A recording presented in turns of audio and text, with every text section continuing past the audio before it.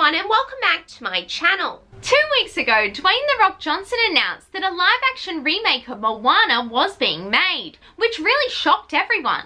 According to Real News Hawaii on Twitter, Disney is fast-tracking this project, with filming tentatively slated to start sometime in October and taking place in Hawaii and Georgia. The filming will conclude in January 2024, meaning that a 2026 release date is most likely, as Disney live-action remakes usually take about 2 years to edit. I think the reason why this project is moving so fast is because Auli'l has already been cast as Moana, so they don't need to do an audition process. She will of course be joined by Dwayne "The Rock" Johnson as Maui, whose casting has been confirmed.